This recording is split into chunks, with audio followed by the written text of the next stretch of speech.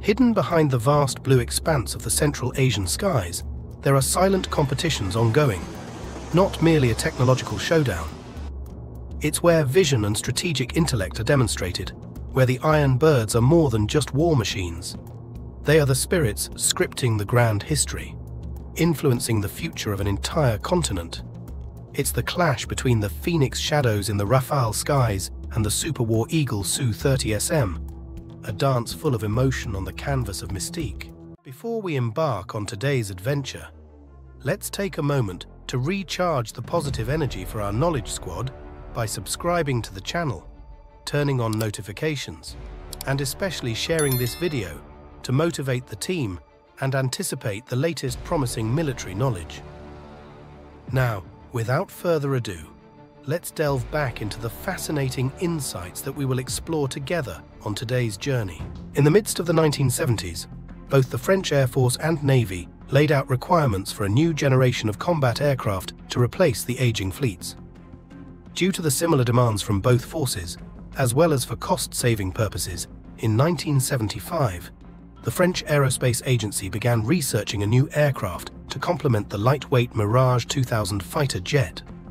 Each type of aircraft could be optimized for various roles. By 1983, the Future European Fighter Aircraft program was initiated, gathering ideas from Italy, Spain, West Germany, France, and the UK to jointly develop a fighter aircraft.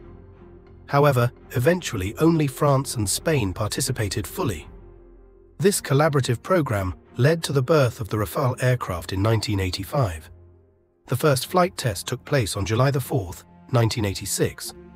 The technical performance demonstrated by this aircraft impressed the French Ministry of Defense, leading to a series of orders in 1988. This was seen as a milestone in France's strategic transition after the Cold War era, as the world witnessed a shift from single-minded war-focused strategies to diversity or multitasking. The Rafale emerged as an icon of innovation and modernity in combat capabilities. Other tests were still being conducted, including carrier landings and M88 ingenuity tests. Before the Rafale became operational in 1994, it had to undergo many trials under various weather conditions and climates.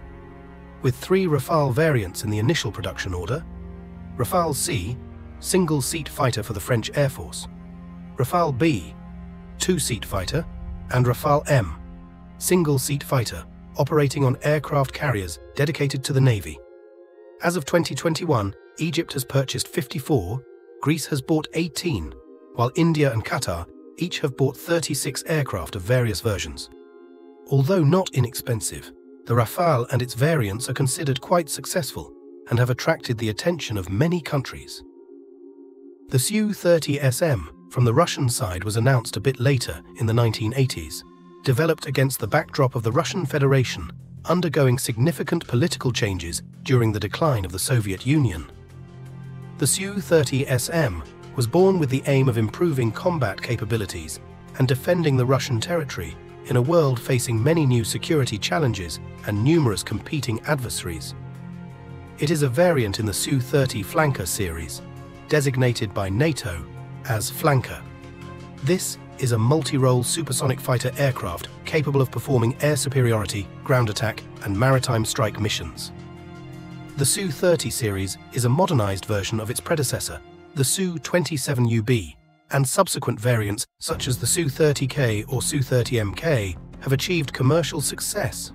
The difference in nomenclature arises from the aircraft produced by 2 competing subsidiaries, Kanay Apo and Irkut, both under the control of the Sukhoi Group. Kanay Apo produces the Su-30MKK and Su-30MK2 designed for sale to China and Vietnam, while Irkut produces the Su-30MKI long-range multirole aircraft, including the Su-30MKI developed for the Indian Air Force, and the Su-30MKM and Su-30MKA tailored for the Malaysian and Algerian markets, respectively. The Su-30SM fighter aircraft, a variant of the Russian Su-30 series, incorporates a certain amount of non-metallic materials into its structure, including composite materials such as fiberglass and Kevlar. The use of such non-metallic materials can help reduce the overall weight of the aircraft and improve flight performance. Fiberglass is commonly used in applications requiring high stiffness and strength, while Kevlar is known for its puncture and bullet-resistant properties. When used in aircraft structures like the Su-30SM, these materials can be employed in parts such as the fuselage, wings, and various components to reduce weight and increase load-bearing capacity. Both the Rafale and Su-30SM are the result of continuous efforts in the research and development of fighter aircraft, with the Rafale featuring flexible design, advanced technology, and multirole combat capabilities, reflecting France's commitment to international strategy and adaptable response capabilities on global battlefields. The Su-30SM, with its power and speed, demonstrates Russia's commitment to defending territorial integrity and effective combat capabilities in the skies, as they can operate in various environments. Both the Rafale and Su-30SM are unique achievements of their respective countries with outstanding advantages, and this diversity reflects not only the complexity of aerospace technology but also the international political context that each country must face.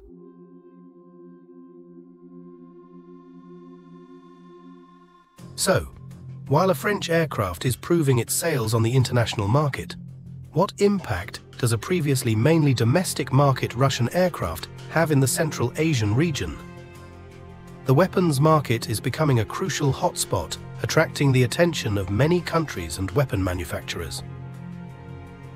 Worldwide, due to the continuously changing geopolitical and security situation, prompting many countries in the region to increasingly enhance their defense capabilities, seeking modernization solutions for their armed forces. Countries in this region always have diverse weapon needs, from fighter jets, warships, missile systems, to even nuclear weapons.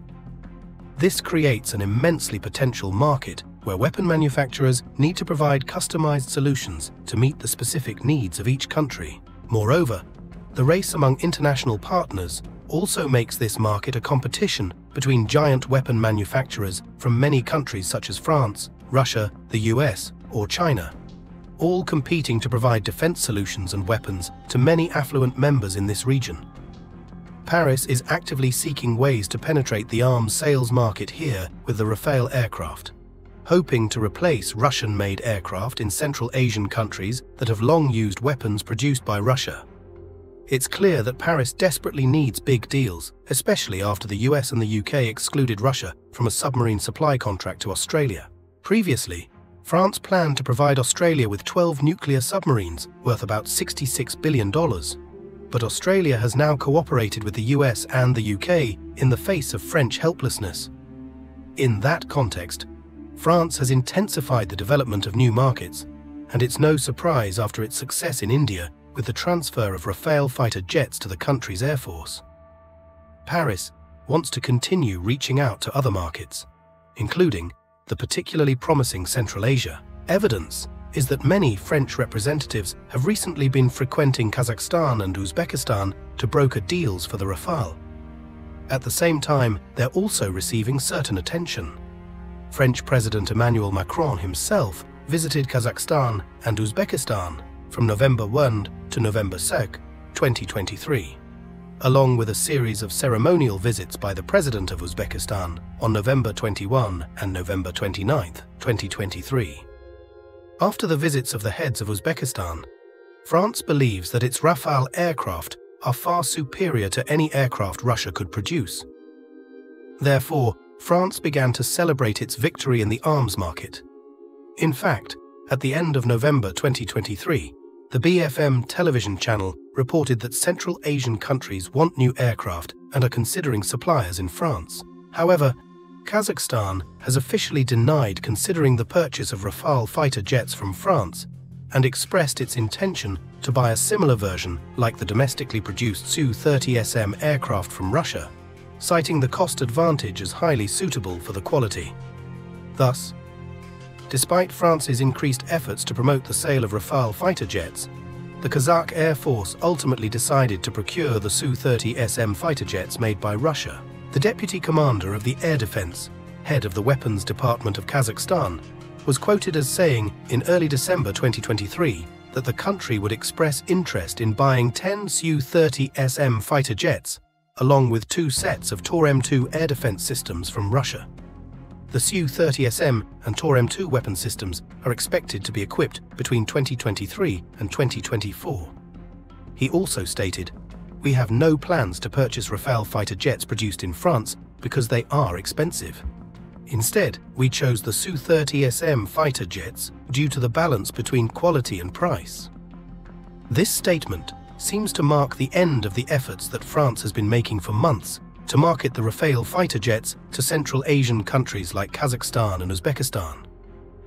So far, there have been no reports from Uzbekistan regarding the country's consideration of purchasing Rafale fighter jets. Although Uzbekistan officials had previously expressed interest in buying 24 Rafale fighter jets developed by France. Speaking of prices, on May 4, 2021, Egypt announced that it had signed a deal with France to purchase 30 Rafale jets for $4.5 billion, equivalent to about $150 million each, through a minimum 10-year financing loan. The latest agreement came just 4 months after Greece confirmed a $3.01 billion contract for 18 Rafale jets, including weapons, 6 new ones, and 12 used ones to be taken from the French Air Force. According to the agreement, 6 of the used Rafale jets will be delivered at a rate of 1 per month starting from July 2021. The 6 new jets will be delivered in the spring of 2022, followed by the final 6 used jets handed over in early 2023. Another drawback is that countries wanting to buy Rafale cannot use the existing land-to-air missiles in their arsenal, but must use France's specific type of missile. On the other hand, the cost for the Su-30 MKI version that India once purchased was around $62 million. Although still very cost-effective compared to Western fighter jets like Rafale, the cost is still higher than the Su-30SM version, which is priced at around $35 to $37 million, with estimated basic operating costs below $25 million. The reason why Central Asian countries hesitate to approach French fighter jets is that they believe these expensive and complex aircraft exceed their financial capabilities, accompanied by the need to overhaul logistics, technical and training procedures, mostly based on Russia's defense industry model since the Soviet era. For his part, Russian President Vladimir Putin has expressed concerns about Western efforts to separate Russia from its ties with Central Asian countries. Russian Foreign Minister Sergei Lavrov has declared that Western countries are attempting to lure neighboring countries, partners, and allies away from Russia. This isn't the first time that the Kremlin has expressed concern about Western efforts in Central Asia. As former Soviet states, Kazakhstan and Uzbekistan rely heavily on weapons produced by Russia, and they both have plans to retire old Soviet-era combat aircraft produced by the Soviet Union and replace them with more modern ones. Specifically, the Kazakh Air Force plans to retire its MiG-29 fighter jets, while the Uzbek Air Force will gradually phase out its Su-27 fighter jets. Additionally, besides the MiG-29, Kazakhstan is also offering for sale over 100 combat aircraft and bombers manufactured during the Soviet era to interested parties at low prices. These old Soviet-era combat aircraft, along with their engines including the MiG-31, MiG-27, and Su-24, were built during the Cold War era from the 1970s to the 1980s.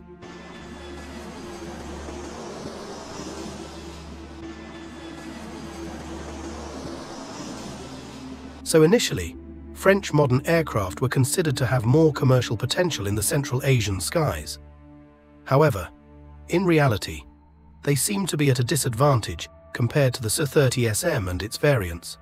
So besides price issues, let's briefly discuss some technical factors to understand why the balance is gradually shifting. In terms of combat aircraft specifications, the Su-30SM is equipped with Saturn AL-31FL engines with a speed of up to Mach 2, a maximum altitude of about 17.3 kilometers, and a range of 3,000 kilometers.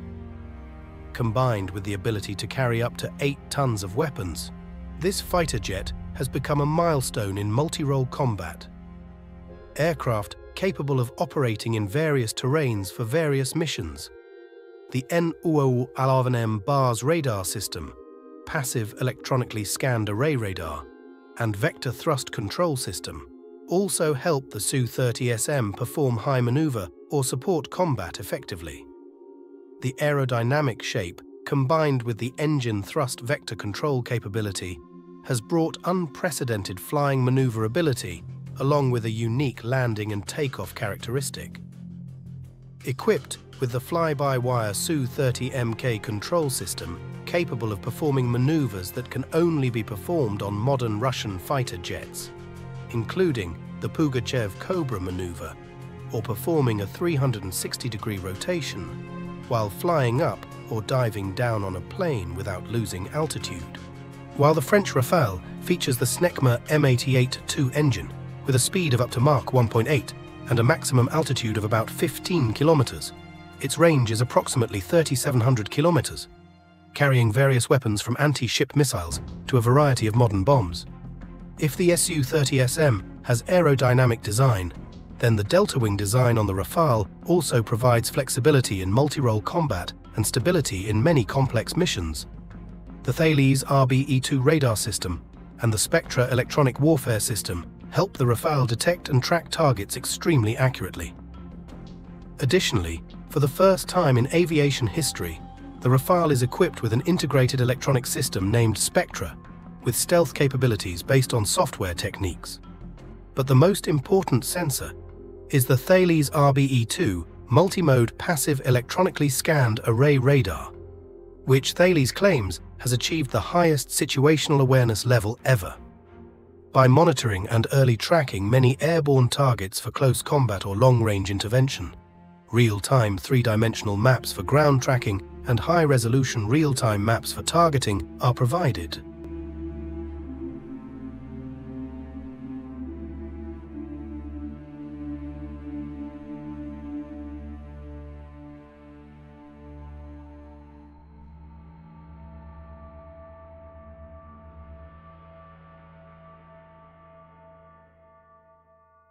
That's a bit about the technical specifications. Now, the most important aspect, which also influences competition in the Central Asian market, is combat experience. Firstly, the Su-30 series, including the Su-30SM variant, has never engaged in combat in an actual war. However, it has demonstrated its capabilities in exercises with a very high victory rate.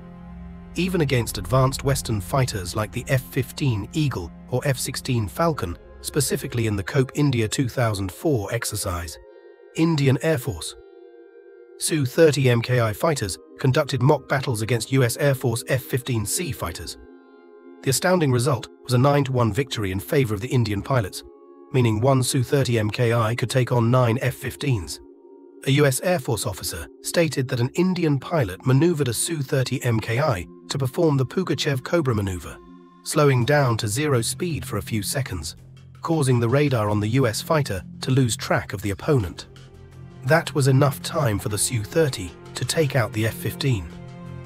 The US side explained that their restrictive rules of engagement limited their winning capabilities because during the exercise, India deployed 18 aircraft, including 6 Su-30 MKIs and 12 MiG-21 Bisons, to combat 6 US F-15Cs, while also requiring the US not to use AESA radar.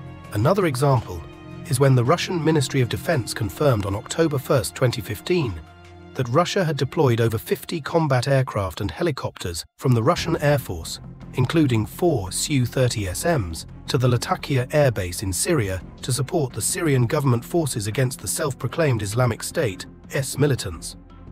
The Russian Su-30SMs performed excellently in tasks such as ground target strikes, providing air cover for Su-25 and Su-24 attack aircraft, and intercepting foreign aircraft violating Syrian airspace. On the other side, the Rafale has participated in NATO's civil campaign in 2011 to protect civilians and limit the military capabilities of the Libyan government.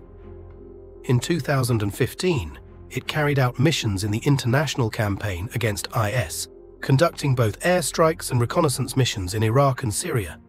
Additionally, this aircraft has also provided valuable support to NATO in the Mali campaign in 2012 and in Afghanistan in 2001. Finally, in the skies of Central Asia, as thin clouds drift by. The confrontation between the Rafale and the Su-30SM is not just a showdown of technology and strategy, but it also represents the pride of each nation. It's a meeting of tradition and modernity, a symphony of courage and the thirst for freedom. So, what are your thoughts on the future of these two aircraft? Feel free to leave your comments below. Don't forget to share and subscribe to the channel to not miss out on the latest military knowledge videos. For now, until we meet again in the next videos, wishing everyone a warm day with family.